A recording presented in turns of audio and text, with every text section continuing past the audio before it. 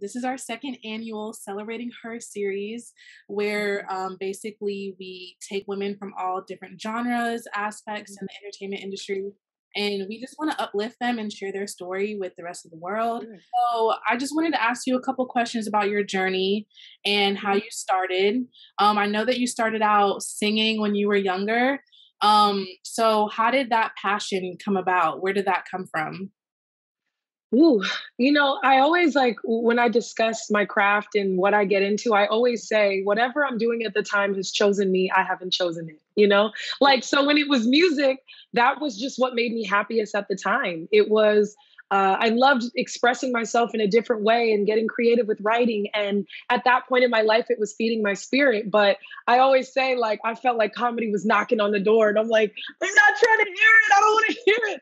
Yeah. And eventually, that's when I kind of transitioned more into acting and welcoming that world. But yeah, when I was younger, I think it was a really great release. It was almost like therapy when I was singing. It was like you're a teenager and you have so many feelings and so many thoughts and so many relationships, and I poured it into that. But now with acting, I'm able to transition and pour it into that. I love that. Yeah. And how did that inspiration of you getting into acting start? Was it your dad or was it someone else that you kind of looked into the entertainment industry and was like, oh, I want to be just like her. I want to be on the big screen like her. Yeah. I always grew up around it. I would visit sets or be sitting at auditions. If it was like my dad's like, okay, I'm gonna take you guys to an audition and it'll only be like 3 hours. We're sitting there for 11, like, ah. So yeah, I always grew up around it. But I think I really fell in love with acting when I started watching Saturday Night Live and Chappelle's show. I'm a huge fan of Maya Rudolph. I remember just watching her be so versatile and go from Beyonce to Donatella Versace to all these characters. And I fell in love with transforming. So it was less acting at that point and just more a fascination of being able to be a different person and how well you can nail it. And so I knew at that point I was like, I love how much people are being able to shift how they appear and shift how they move. I want to do something like that. And so I, eventually finally answered the call that I heard of knocking at my door that you should be an actor. And yeah, and it all just kind of took off from there. And it was amazing because nothing was in vain earlier in my career. I learned so much doing music and hosting. I was doing red carpet hosting and stuff like that. But I think when I finally started doing comedy, I was like, this feels right. This is where I'm supposed to be.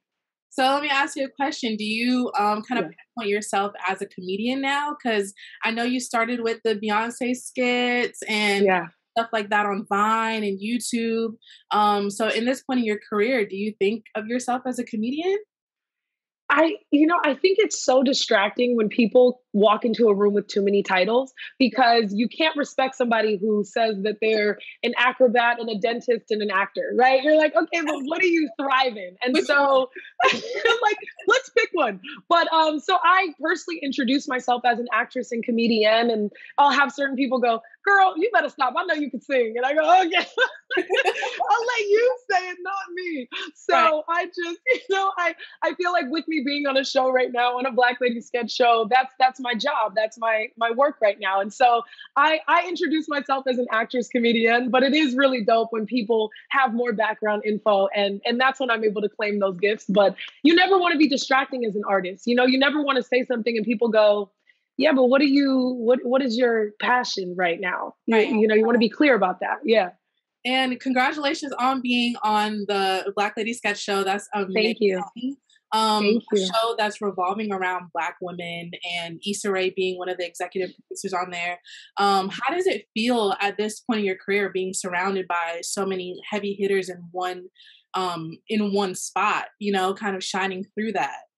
Yeah, it's been amazing. It's like a real life masterclass. I humbled myself when I walked into this process, knowing that I don't have real professional training. I didn't go to acting school. For me, it was just studying what I loved, observing what was around me, and going with it. So I understood that I was around a lot of people who have truly studied and a lot of people who have put in their 10,000, 20,000 hours.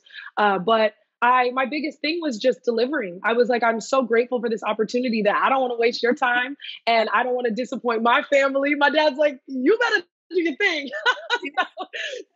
Yeah, it just, for me, it was a lot of pressure to deliver correctly and show them that I was respecting the opportunity. And, I'm the baby of the cast. So I knew it'd be a little bit of, oh, the little sister treatment, but I've learned so much from these women. And, by them having so many celebrity guests in and out of our season, you get to work with people that you grew up idolizing. So it's been really beautiful to just be on a platform like HBO as a Black woman doing comedy however I want to do it is just incredible. Yes, I love that. And even throughout that, I feel like you are inspiring young women. How does that feel to you by being able to kind of look around and seeing all these young women aspiring to do what you do? And I know your journey wasn't easy, and I know Yeah. your father was a big, heavy pusher in your career. But for these women out here that probably don't have anyone to kind of push them into that level, what Yeah. advice can you give them to get to Yeah. that point of, being where you are now? That's a great question. I love that question. I love, it's very interesting because our generation has access to the entire world through Yeah, these, right? And so we have to, there has to be a balance between getting lazy with our craft because we don't have to thug it out the way that our OGs did. But then there also has to be a way where we utilize all of our resources. And anytime I speak to an actor, they say, well, your dad was in the industry and that's how, and I stop them right there and I go, no, I started on YouTube and then I auditioned unsuccessfully for 10 years. And then when I was finally in a position of being hungry, humble enough, well-rounded enough, that's when my opportunity came. I auditioned like a regular actor sending in a self-tape and then got a call back. So I always tell people, you have the world at your hands. You have a reading buddy when you need to do lines, voice note. You have a director, a videographer, you have a cameraman, you have a headshot taker. There's just no excuses. And I think it's deep that we can get lazy in our generation when we have no excuses. But a lot of people who came before us were willing to do anything to accomplish their dreams. And so my biggest thing is utilize your resources and catch yourself when you're being lazy. And that's something hard to do because sometimes we have no idea we're even being lazy, right. and we think we're working at our hardest, but it's like people always tell me, I want to be an actor. Do you have a headshot? No. Have you been to an acting class? No.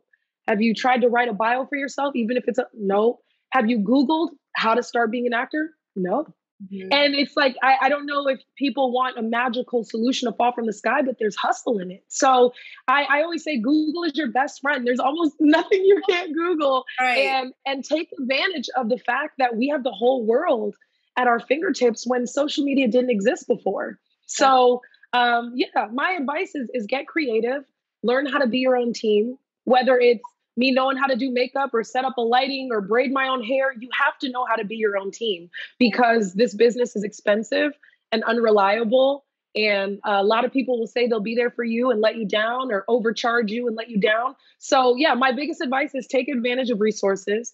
Don't get lazy and be your own team because if you can do 10 things on your team, you can't really get, screwed. You always have your own back. Yeah, I agree. I feel like Yeah. social media is a powerful tool, like the most Yeah. powerful tool right now. As much as you post content and you just Mhm. be yourself and get out there and do what you want to do, I don't think anyone can say no to you because you are, Right. you're coming to the table, you're bringing what you have to the table. The Yeah. worst someone can say is no, you can always just try again somewhere else. So Yeah. for sharing that story because a lot of young women nowadays think that they have to go different routes to become successful instead of chasing their dreams because they think it's too Mhm. far to catch. So your story, being able to go from YouTube to singing to acting and then now being on one of the funniest shows on HBO right now is Thank you. amazing. So thank you for Thank you. sharing that. um, Yeah. Kind of going into more of the Black women's struggles as being in the entertainment industry. What's one thing that was really hard for you as a Black woman to kind of overcome into the entertainment industry? Ooh. Man, I think we naturally have so many hurdles that are just beyond counting. As a comedian, for me, I think my struggle has been trying to convince people that I'm allowed to be as witty and as sharp and as articulate as the white male actors are allowed to be. I think a lot of the time they have an idea of what a funny Black woman looks like, which 9 times out of 10 is a stereotype of, okay, well, roll your neck more and look more mad, and it's like, it's a bunch of white people telling me how to deliver humor. And so I grew up studying greats, whether it be an Eddie Murphy or a Maya Rudolph or a Richard Pryor or a Jim Carrey or a Robin Williams or a Jerry Lewis. I looked at all types of comedians, and so I pulled from the wit that they had. But I realized they don't really like us being in that space. They want us to kind of just do this and be the punchline and the best friend and the oh hell no. Yep. And I'm like, I want to do character work. When I remember the first time I saw Austin Powers, and I said, wait, he doesn't look like this. This man is in character. I said, oh, that's where I want to be. And so I couldn't be on a better platform to do it. I'm so grateful for that. And to be surrounded by Black women is an experience that is very rare, but it's always been a struggle where people go, gosh, she was really funny, but I just envisioned the character a little different. Yeah. What do you mean by that? Right? But what are they going to say? Oh, be sassier and can you put your hip into it? They don't know what to do. And so I've just kind of stuck to my guns, and I've been in the face of a lot of roles where I really wanted it, but I knew that they wanted me to play something that I was uncomfortable with. And there's power in no, because eventually I got to the right yes, where I get to call the shots on my characters and be as quirky and strange and weird and smart humored as I want to be. I don't have to shrink.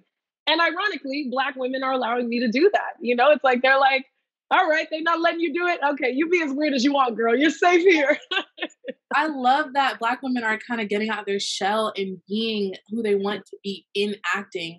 And I think the show on HBO really highways that into a different level of we can be funny, we can be quirky, we can be weird, and it's okay to do that. It's just another versatility of all the aspects that we hold inside of us. So what is next for Skye Townsend? What are we seeing in 2022? 2022. Wow. There's a lot cooking right now that I'm not used to. I used to laugh at people who were like, I can't discuss it yet. And now legally I'm like, oh, okay. Right. I will say, I used to be like, okay, girl. And now I have a lawyer in my email like, you better keep your big mouth shut, girl. So I know better now. However, I can say we ended season 2 with an Emmy win and 5 new nominations. We were greenlit for season 3. That's all I could say. And yeah, I'm trying to transition into developing my own projects and also to film. I'm looking to dabble into film. That is big for me. But yeah, but I'm still staying in the comedy lane. Everyone's like, or when are you dropping music? I'm like, never. I'm focused on legacy right now. That's all I can say is, for me, like I said, I'm very anti-celebrity kid, even though I am one, but I believe in the power of hard work, and I believe in making the people who came before you proud. And so for me, I look at my dad and the way that he paved a way when there was no way. And I'm honored to come after that, but I'm inspired to now continue the legacy where I always say, if people see that I'm a Townsend, I don't want them to go, that's how she got the job. I want them to be like, that makes so much sense. That's what I want is for people to do the math. As a little girl, I was on YouTube searching your name and just watching. I was obsessed with Vine. Oh my gosh. YouTube. I was up until 3 a.m. just like searching videos. And honestly, just looking at someone like you to where you are now is honestly so inspiring. And you've come a long way. And I know your dad is so proud of you. Like, he's so proud. My mom would be so proud of me right now too. It's just that parent love, and it's so amazing to see. So lastly, what makes you rare? We are Rare Radar, and we are, the company that loves to highlight different and versatility and everything like that. So what makes you rare within yourself, within the world, whatever? Oh, That's a wonderful question. That's an incredible question because it forces people to do this, and we can be uncomfortable with that. What makes me rare? Wow. I think what makes me rare is my ability to infuse joy into everything that I do. Um, I think what makes me rare is my comedy is my superpower, and not even on the screen. I think what people don't realize is my best work is when I'm not working. It's when my friend is really sad and calls me and I can hear their spirits broken and I know I could crack a laugh out of it. Or, when I got my heart broken and then my sister got her heart broken, but I found a way to be like, we gonna laugh through this. I always say, comedians are so powerful because they give their whole life to spreading joy. And so I think what makes me rare is not even what people see, is the way that I carry myself for loved ones, is my level of thoughtfulness and how I get a joy out of making people feel special and feel seen, because my entire life I felt seen, and I don't know what it's like to not feel seen, and I'm grateful for that. But I understand that there's some people that go, man, my whole life I felt invisible. So I think what makes me rare is trying to give that to somebody else versus focusing on it for me. That's what I think. Thank you so much for sharing. Yes. Your story is just so beautiful. And I know this is going to uplift and inspire a lot of women to just be like, let me just stay true to myself and do it, even if, it takes 5-10 years, just stick with it and see results soon enough. So I thank you so much for talking to us today. We truly appreciate it. I want to go ahead and let you have the stage, let everyone know where they can follow you, and what's next for Black Lady Sketch Show, where they can get that at, and let them know. Yeah. So a Black Lady Sketch Show currently streaming. What? Girl, you gotta get it right before HBO sues you. A Black Lady Sketch Show is streaming on HBO and HBO Max, and hopefully for many seasons to come. I'm proud to be a part of it. And all my social media is under my name. I can't say I post much because I'm kind of focused on not being on my phone, but it is Skye, Skye Townsend. And I'm just, like I said, right now my focus is legacy. And, what you just said, I just wanted to close with that point is, nothing in your journey is in vain. If you put in your 10,000 hours and you really cultivate your craft, you will see results, you will see change. And the best thing that you could do as an artist is study and learn why the people before you were great, and to pull inspiration from them. We don't know where we've been. We don't know where we're going. So I always encourage any artist, do your homework. Do your homework. Know the greats. Don't get arrogant enough to just want to be the best. Yes, that's great. But focus on, really elevating the culture, because that's what it's about. Making smart art, making powerful art, making beautiful, joyful art. That's what it's about. So that's all I have to say. Thank you so much for joining us today. And we are going to be watching HBO Max just for you, girl. And we'll be tuning in for season 3. Thank you so much. And I hope you have a wonderful day. This has been great. Thank you. Thank you. Bye. Perfect. Bye.